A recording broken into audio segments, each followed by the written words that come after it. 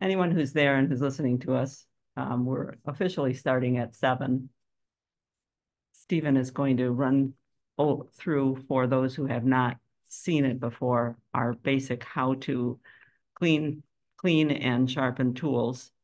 And then we're going to bring this computer as our camera over into the other room where everybody is scraping and filing and all the rest of that. Yeah, we kind of talked this over last night, or maybe it was this morning, Barb, that it gets so noisy. Everybody's sitting and working on their tools and talking, and they're filing and they're sanding and they're scrubbing away with their steel wool. We say it's probably not the best place to put the initial introduction to cleaning tools. So fortunately, the library had this room available too, so we could set Steve someplace close and quiet.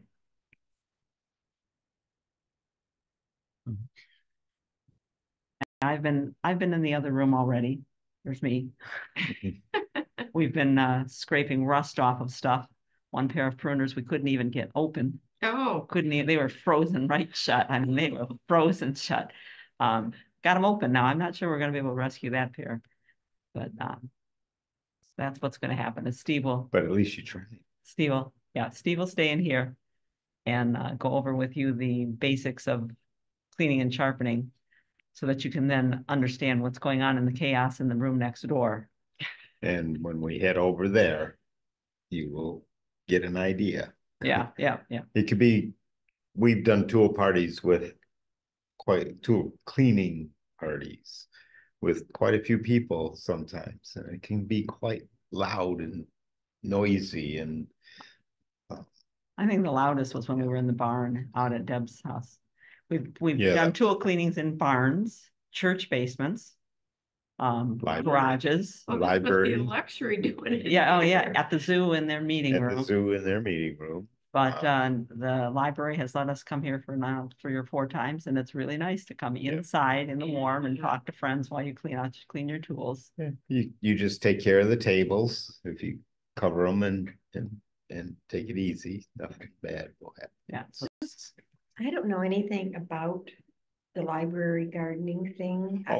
I just happened to go, I was reading the events at the library and I saw the tool thing. And well, what we do, but we're at the Waterford Library right now, Waterford, Michigan Library, and we have a garden club here. There's gardens outside, and they're volunteers, the garden club, and we meet every second Wednesday of the month. It's up for December. Weather permitting, it starts outside from 4:30 to 6:30. Take a little break and then come inside for a presentation. Tonight, that group is having their tool care, tool sharpening, tool cleaning get together in another room that we'll be going into in a little bit. And then it's all volunteers. You want to come, you just show up. And it's a good group. They have a lot of fun. All the gardens here, except for there's one special garden that we don't maintain, but every other garden is maintained by the gardening group. Oh. So we're recording this one. So people that couldn't be here, we'll send out the keys to see them on YouTube. It will also be public, so anybody on YouTube can view one of us.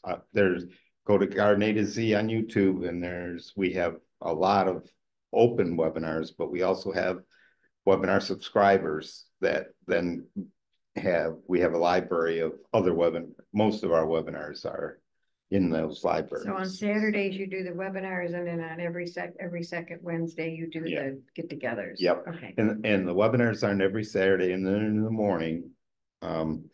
This year, we're changing things around a little bit. You'll find out while I'm giving this presentation coming up, we have a couple breaks where I'll describe what season 5 will be this year.